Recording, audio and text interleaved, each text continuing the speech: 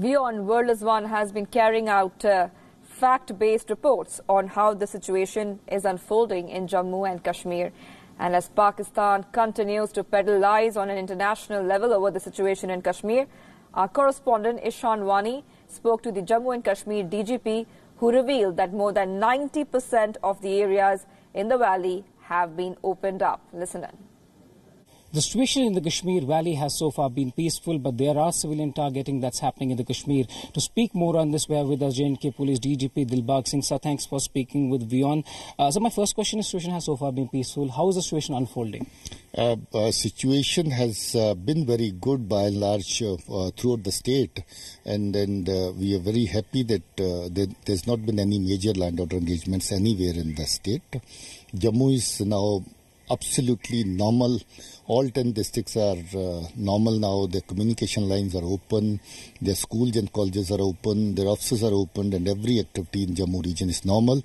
I'd gone to Leh and Kargil. I've come back after a 2 days tour of Kargil and Leh district. Life is quite normal in that region. I went to the farthest areas in that region. I went to Damchok and Fukse area bordering China.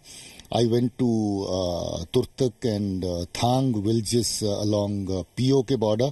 So I met people everywhere, and people were generally very appreciative with the kind of support that they get from the armed forces and the police. They were highly appreciative of the kind of relationship being maintained by police with the general population.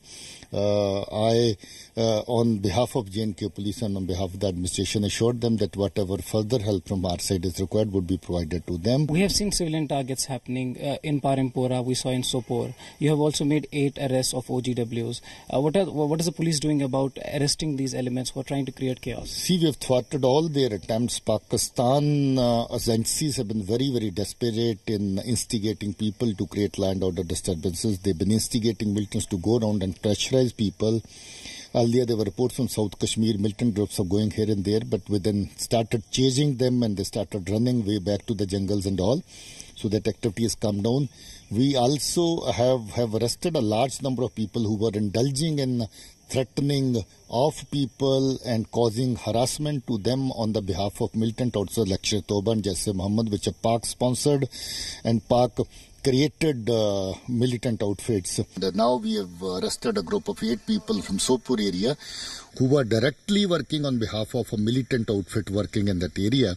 Same militant outfit which went and shot migrant labor from Bihar, Shafi Alam. Same group was responsible for going and shooting at in the family of one fruit trader, wherein 3